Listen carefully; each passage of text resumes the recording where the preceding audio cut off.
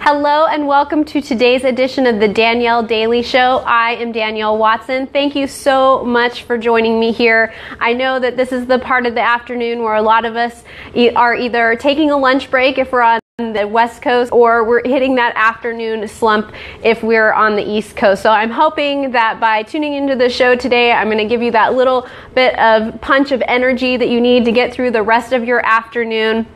And I want to encourage you to find other places to connect with me. You know, I love connecting with you here live on the Danielle Daily Show, but there are so many other places you could be getting slapped in the face with all this positivity. So I wanted to share that with you today. I'll be kind of giving you resources throughout the show, places that you can connect with me, because having those things sort of popping up in your daily life, places that you already visit, places like Twitter, Instagram, Facebook, your email, having resources and things that make you feel good, that help you keep your focus in the direction that you want it to go. Those things, if you have them sort of automatically set up to come in, it makes it so much easier to keep yourself focused, even when things around you are sort of going off the rails. Those little reminders are very helpful in keeping you on track. So once again, I'm Danielle Watson. This is the Danielle Daily Show. I'm so grateful to have you guys here. It looks like people are starting to tune in. Facebook is notifying me that they're telling people to follow and join the video, which is awesome. I know some of you are having trouble receiving the notifications, and I would love it if you watch the show on a regular basis, if you'd let me know either through a private message or in the comments how you're joining the show, if you're going to my page and finding it, if the notifications are coming up or not. Let me know how you're connecting here, because I know that there have been some difficulties since I've shifted this over to doing this through my page rather than through my personal profile. I have a great note to self for you today. This is for all of the perfectionists and overachievers out there. I have hearts and thumbs ups and faces coming across the screen already. I'm not sure who that is. If you're here, let me know in the comments just by saying hi. I so appreciate that. I love that you guys watch, but unless you say hello, or unless I can tell by the little tiny picture of you that goes across the screen, unless I can pick you out, I'm not sure who's here. It looks like Eric is here. Awesome. Thank you so much for joining me. So perfectionism and overachievement, you know, not necessarily bad things, but things that can also come back to bite us in the butt if we don't use them for good instead of evil. So we're going to talk a little bit about that today. Tammy's here. Awesome. Thank you so much for joining me live, you guys. I really, really appreciate it. It's so much more fun when you guys contribute to the show. There was so much wisdom contributed to the show by viewers yesterday, and I just cannot say it enough times. What you guys bring to the show as viewers is so much more valuable than anything I come up with on my own. I'm just one little person with one perspective. And by you guys bringing your wisdom and your thoughts and your perspective, we have so much more that is going out there into the world and helping other people. Eric is being silly in the comments. I'm not going to read those. You guys can read them yourselves. But okay, so today we are talking about perfection and overachieving, and I think that these are actually really great things. I have been emailing the people who are in my tribe this week about using those good feelings that we have when we have achieved something in the past, and using it to help drive us forward towards our next goal. And just pulling up those feelings, remembering what it felt like the last time that you achieved something fantastic, and then using that to drive us towards the next thing that we want to achieve. Because about this time in January, a lot of us start to feel a deflated level of enthusiasm for the goals that we set at the end of last year or at the beginning of this year. You know, a lot of us, even if we don't set New Year's resolutions, we feel like, okay, the new year, it's a clean slate. I'm going to make some changes. I'm going to grow myself. I'm going to stretch myself. I'm going to do things in a different way. And about this time is really when that inspiration and motivation starts to wane. And so that's why I've been sending out those emails this week. And I'm getting good feedback that people are excited to share what it is they're working on with me, and they like the idea of using that energy that we get from having achieved something to drive them forward. But there's also something that happens to many of us who want to achieve a lot, and it's basically overwhelm. I don't know if you've seen the meme out there where it shows, 6 a.m., I'm going to do all of the things, and then at 9 a.m., haven't done any of the things, and then noon, oh my goodness, I should really start doing the things, and then 3 o'clock p.m., I'm, mainlining peanut butter cups like they were just invented. And I think a lot of us run into that because we want to do all of the things, and we're ambitious and we want to achieve and we want to get it all done. But we can't. We cannot do all of the things. And so one of the things I've been talking about with my tribe, and if you're not receiving the emails, if you're not already part of the tribe, I will leave a link in the comments after the broadcast so you can get on in with all of us there, and you'll start receiving the emails tomorrow. And I would love to have you there. I would love to have you part of that group. Eric says, it's always an interesting debate of pushing forward, and then also, if it's not broken, don't fix it. Yes. So pushing forward can be awesome, but it can also end up taking us into a place where we're just overdoing. So I want to think about different ways that we can measure our progress today. So one of the ways that I've been encouraging people to measure their progress is to look at, are things actually progressing? Have I moved from where I was towards where I want to be? And just focusing on one area. So I know that many of us have different goals in different areas of our lives, and we tend to dilute or diffuse the energy that goes towards reaching the outcome or reaching the goal by trying to do too many things. So I've been really encouraging the people in my tribe, the people that I consider part of, the Danielle Daily family, to just take one thing and focus on taking the steps towards it. And I gave the example of the yoga challenge that you guys have heard about ad nauseum. If I had laid down a challenge for myself to do all of the yoga in one day or even in 1 week, I probably would have failed and I probably would have hurt myself in the process. But when you set out a challenge for yourself, if you do it in a reasonable amount of time, it's pretty certain that you're actually going to meet that challenge, that you're actually going to meet your goal, that you're actually going to grow and progress in the ways you need to come to that end point where you want to be. And I know we always talk about, it's the journey, the journey is awesome. And I love the journey. The journey is awesome. But man, doesn't it feel good when you reach a goal that you've been working towards, right? And I love that feeling of enthusiasm and excitement that comes with having achieved something that I set out to do that I hadn't done before, and maybe I wasn't even sure that I could do. But I love that feeling of success that comes when I do what it is I need to do and what I know it is that needs to be done to get to that place. I feel like that's such an exciting energy, and I know we've all been there, and I think that is an energy that we can harness right now to help us continue with the momentum that we've already built. I know this time of year, this last part of January, that's when the momentum really starts to feel like it's falling off as we're trying to reach our goals.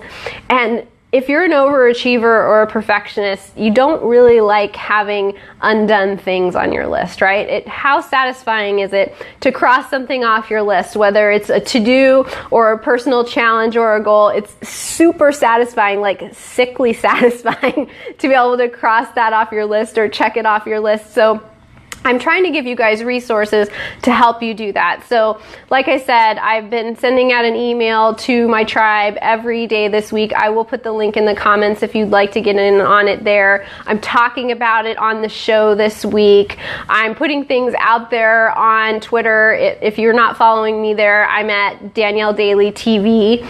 And I am just finding every channel I can to be sort of in your face with this encouragement as well as focus, because sometimes we can get so full of enthusiasm and so full of energy and so full of ambition that we end up trying to like run in 6 different directions at once, and then we end up achieving none of what we set out to do. And what I want for you is for you to feel that pumped up, awesome, satisfying feeling of having actually achieved what you set out to achieve. Because I know if you're anything like me, perfectionism, overachievement, they drive you in such good ways, but it's like the worst feeling in the world when we don't actually achieve a goal. And so I am giving you guys resources to set yourself up for success so that you can rock your goals, so that you can rock your ambitions, and so that you can have that awesome, just like totally life is on fire feeling that you get when you actually reach a goal that you've been working towards. So I really appreciate you guys joining me live. I appreciate your comments. Let me know if you're here. I have no idea who's watching unless you say hello, and I love to be able to greet you by name. That's awesome. Eric says, letdown is rough. The struggle is real. You're so right. You know, letdown, if you're the kind of person who is ambitious, it's the worst. I mean, I know there are some slacker people out there who don't really mind if they don't achieve their goals, or they don't mind being let down. I know those slacker people have to exist. None of them, I don't hang out with any of them, and I can't even imagine what it's like to be one of those people. So for those of us who are always reaching and striving and trying to become more and trying to be all that we can be and trying to live life to the fullest, that feeling of letdown is the worst. And so I am just throwing resources at you as fast as I can from as many directions as I can to help you stay on track towards working towards what it is you want to achieve. Amber says, hi Danielle, a little late to the party, but excited to get to listen today. I am excited that you get to listen today too. And Amber is a very dear friend of mine, one of my very best friends, and I'm hoping to get to actually see her in person tomorrow. I'm waiting for a reply from her on a possible time tomorrow. So hopefully she'll get that to me, or I'll text her later. So, okay, today's note to self. Are you ready? Are you going to write it down? I hope that you'll write it down, because I think this one is really just right to the point, and it's a great reminder to keep on your desk, to keep somewhere where you look at what it is that you're trying to achieve every day, whether you have a to-do list or maybe you put it in your mobile device as a little reminder. I think this is a really powerful one, that it's super simple, but it will remind you, hey, get back on track. Don't fall into that place of defeat. Don't fall into that place of overwhelming yourself with too many things. And don't measure where you're at based on whether or not you've actually finished what it is that you're trying to do yet. So here it is. Are you ready? Okay, today's note to self says, Dear self, keep measuring your success in terms of progress, not performance. I'll read that to you again. Dear self, keep measuring your success in terms of progress, not performance. And I always sign mine, love me. You may sign yours however you like. But this concept of measuring our progress, our success in terms of progress rather than performance is so key, because really reaching any goal, achieving any ambition is really about taking a series of steps in the right direction. It is really about, I have so many hearts and thumbs ups and laughy faces. Thank you, whoever is doing that. The little heads are so small, it's hard to tell who that is, but I really thank you. So doing these things and measuring them in terms of making progress is so important, because we're always kind of in process, aren't we?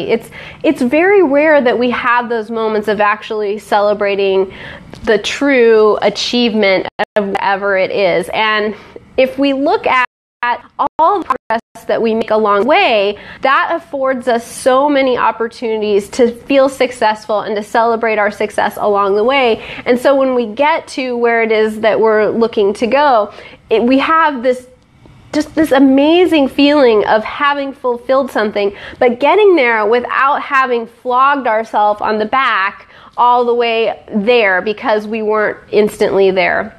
Having a practice of moving towards and focusing on what it is you want to achieve is the key to actually achieving what you want to achieve. So think about that. Think about measuring your success in terms of your progress, in terms of your tenacity, in terms of your stick-to-itiveness, in terms of taking the steps that you need to take, in terms of doing what it is you can do today, rather than did I finish it? Did I complete it? Did I check the whole thing off the list? Really think about your success and your achievement in terms of making the steps, making the progress, moving in that direction. Tammy says, and don't measure it against somebody else. Yes, that's so key. So we didn't talk about that today, but the number of steps or the direction that you move in is really individual to you. So say, for example, you're writing a book. For some people, it will take them a year. For some people, it will take them a month. For some people, it will take them a lifetime, because the steps they needed to go through and the ways that they needed to grow to achieve having written that book are different. And so really think about your success in terms of your own personal growth and your spiritual growth, and always becoming more of who you need to be to achieve that goal. Sometimes the goal in itself becomes irrelevant. I don't know if that's ever happened to you, where you've had a goal and the goal suddenly becomes unimportant because all of the things that you did along the way to try to get there were so much more fulfilling and were so much more growth oriented and caused you to maybe even decide that you wanted something else, and that's totally cool. Let me read you the note to self one more time. Remember, I will put the link to where you can get in on the newsletter and be part of the tribe in the comments after the broadcast is over. I hope that you guys will look for me on Twitter. I'm at Danielle Daily TV. I also have an Instagram account. It's _Danielle Daily.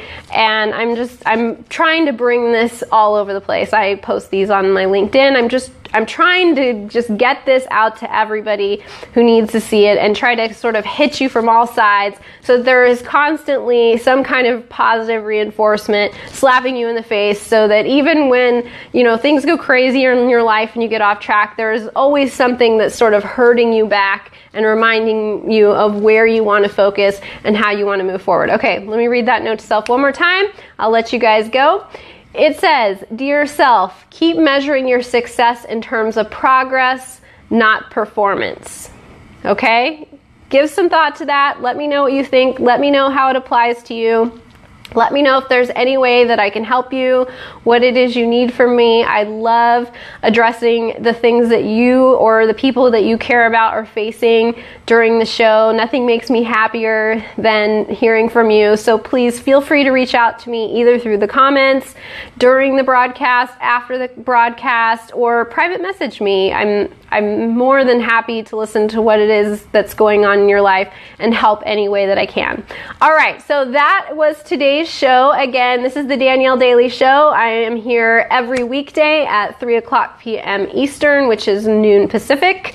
You can join me here every single day of the week for your boost of something positive, something inspiring, or something powerful. I always give you a note to self, and I so appreciate it when you share this broadcast or the replay with people in your life who you feel like could use something positive, something inspiring, or something powerful. That is really the way that the word about the show gets out there. Everybody who knows me pretty much is sick of hearing about this.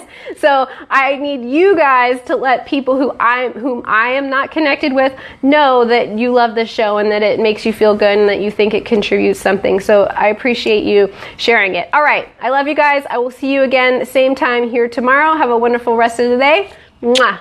Bye.